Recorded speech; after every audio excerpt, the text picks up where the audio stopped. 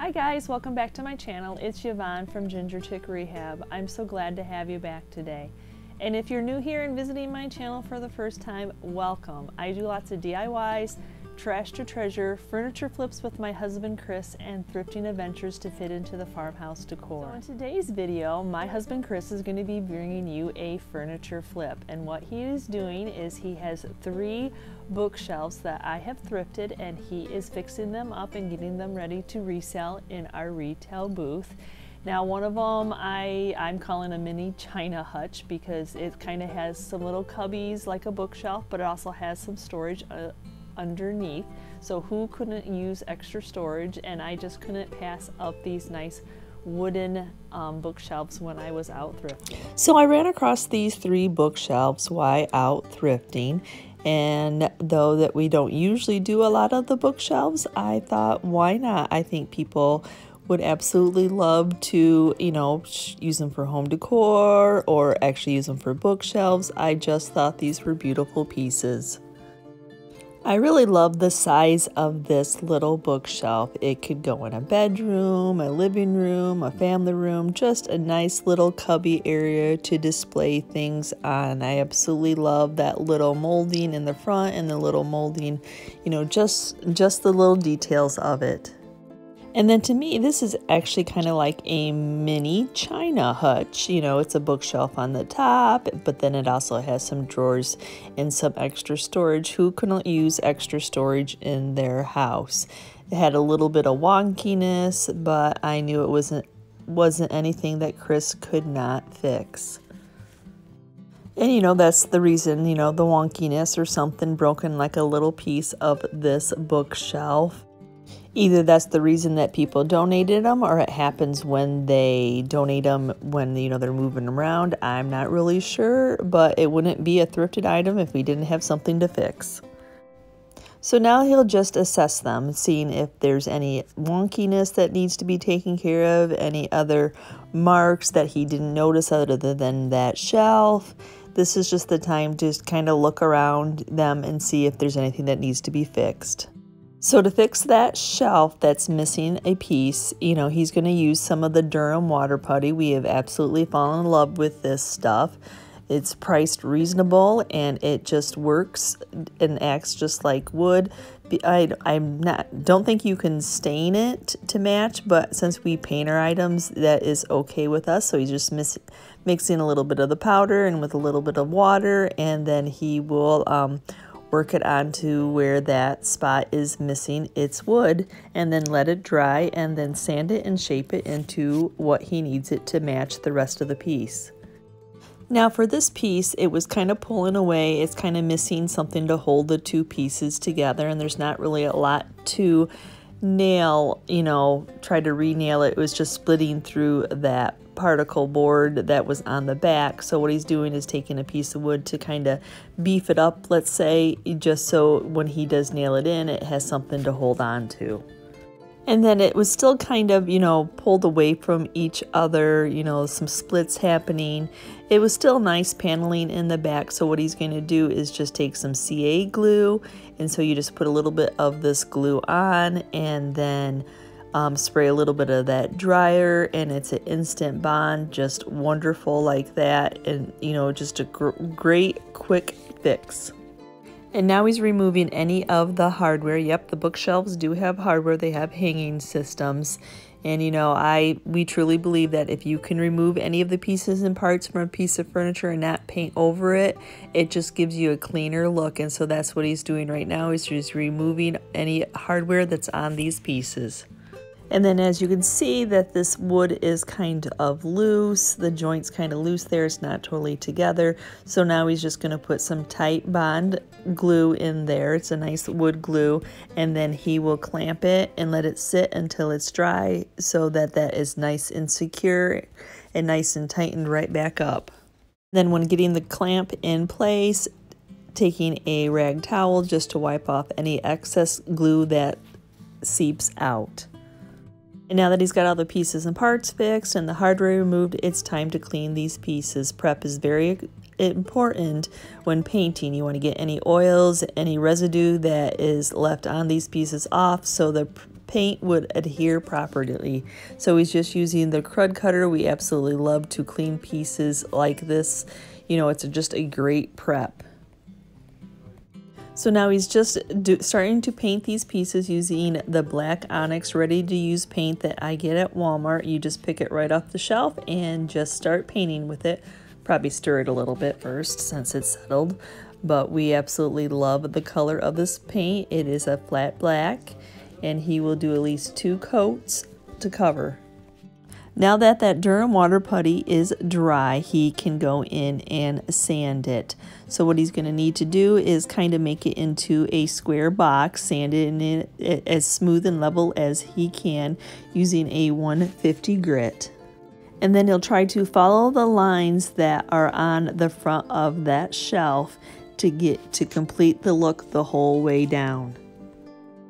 And this is where you look at a piece going, wow, I really like this in black. You know, we paint a lot of white, but some pieces just, you know, those 2 darker pieces just look good in black. And so I think that's where they're going to stay. Now to freshen this hardware up, after he cleaned that with some crud cutter to get any residue off of this, and that's a lot more hardware than you probably thought were on a couple bookshelves and I'm still going to call it a tiny china hutch. And he's just using the Rust-Oleum paint and primer in flat black to give these new life. And then after a couple coats of the black, he's going to seal the paint in with some polycrylic spray.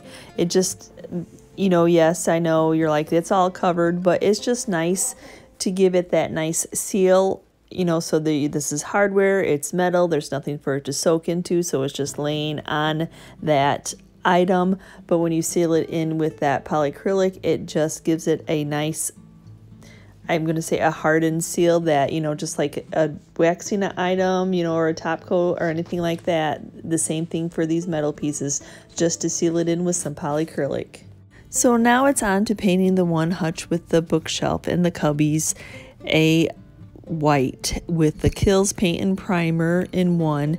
Now he didn't get video of this, but I'm just inserting what paint that we use and then a little bit of how it goes over the black, and he will do 2, 3, 4 coats to cover. And I just didn't want you to miss how lovely this paint is. Now, when it comes to the white piece on his distressing, what he's going to do is he's taking some 220 sandpaper, and then he's running, you know, he's doing a heavy hand, meaning he's pushing down hard on those sharp edges where he wants a little bit of that black paint and a little bit of that natural wood to show, and that's how you get that distressing look. And then when it comes to the parts that are left white, then he's just sanding lightly enough just to take any feel of any brush strokes off.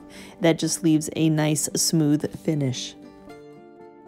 And then for the body of this piece, he takes a 300 grit on the orbital sander and just runs it over the entire, what he can reach with this, and that just leaves a very just nice smooth feeling, almost like glass. It just makes it nice and smooth. And then for the pieces and parts that he can't get with the orbital sander, he just has to go in and hand sand them using the same grit. And then to finish this piece off, he's just using some Varathane finishing wax to seal and protect that paint. This is kind of a wipe on, wipe off, little buffing required.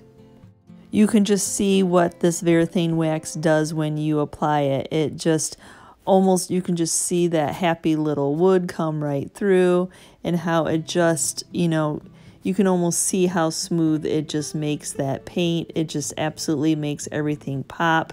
That's why we love it so much. And now it's time to replace the hardware on this little mini china hutch. I know that sounds funny to call this little thing that, but it's a nice little bookshelf storage unit. But I just love what pops of the black hardware does against that white. It just, I will always love that look. Now before we can sand these black pieces, we are going to be coating them with some polyacrylic. That just seals in that black paint and makes it so that we can de-stress it. And so I'm just using a brush that's made specially for this kind of product. So you just kind of wipe it on, you know, and then try to get on as even coats. It does kind of self-level just a little bit. So, and then we'll just let that dry. So now it's time to distress these black pieces. So I'm taking a piece of 150 sandpaper. It's a higher grit because of the polyacrylic is a nice tough sealer, as it should be. So it takes a little bit to get down to that natural wood. And then to sand the rest of the piece, I'm just using a steel wool in a fine grit. And that just takes that shine of that polyacrylic off. I mean, even though it's a matte finish, there's still like a little bit of a shine. So now it's time to get these black pieces to pop using this Waverly Antiquing Wax. I absolutely love this product, and yes, it will make them pop. It turns this dull black into just this showpiece of a black. I absolutely love what it does as it mixes together. It seals in that black paint and that polyacrylic, and then it just richens up that little bit of the distressing where we sanded it. And I have to say that Chris did an awesome job with that Durham water putty matching this front of this shelf in for that bookshelf. So now it's on to replacing all the hardware onto these bookshelves. And you know, that's why when you're painting, you want to paint the little holes where your brackets and all your hardware goes, but you don't want to fill them up with paint either. I absolutely love how this piece turned out. I love what the white looks on it. I love that it shows off all those details, that orange just updating this wood, that I'm not really a big fan of the orange wood, but some people love it and taste is personal, but I absolutely love how this turned out. Those knobs just pop against that white. And all that distressing just now shows that beautiful detail. And who couldn't use some extra storage? And would you ever have thought that a black paint would make something pop?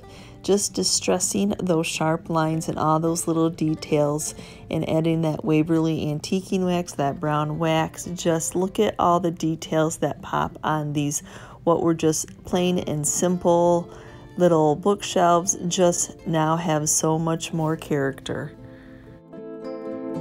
When you saw this in the thrift store, would you have stayed clear of it because of the brokenness on the shelves, or now that you know about the Durham water putty and how easy it is to use, would you pick this piece up and give it a try? I always think, who couldn't use extra storage, extra places to display your items that you love, that makes your home a home? I just absolutely love these black pieces just as much as I love the white pieces, and I think these neutral pieces can go into anybody's home. So I thank you so much for watching today's video, and have I inspired you in any way to look at thrifted furniture just a little bit differently? Again, I thank you so much for watching today's video, and if you're part of my YouTube family that has helped me grow over 10,000, thank you so much. It means so much to us that you have supported our channel by watching our videos and giving us comments and likes. And if you would like to become part of our YouTube family, just hit that subscribe button and give us a thumbs up and a quick comment if you feel so inclined to do. Thanks again. And yes, this is how I had to do my opening and closing of this video, is my cat Squirt wanting all the attention that he could get.